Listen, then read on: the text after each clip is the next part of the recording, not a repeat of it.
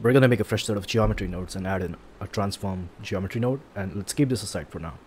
We're going to spawn in a noise texture node. This gives us any random color, and the color that it gives us can be interpreted as any random position between 0 to 1.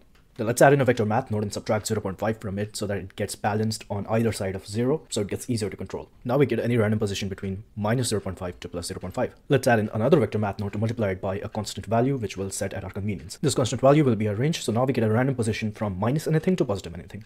Now this is just one random position. To make it smoothly transition from one to another, we need to control the weights of the noise texture node. So let's attach the weight socket to a constant value that will multiply by whatever number. Now take that constant value and make it a driver by typing in hash frame divided by 1000 inside of it. Now the number that's multiplied by will control the speed of the motion. Now take that out from the final multiply node and then connect to the translation socket of the transform node that we added earlier. Let's add in sensible defaults like a range of 10 and a speed of 10 and then start the animation.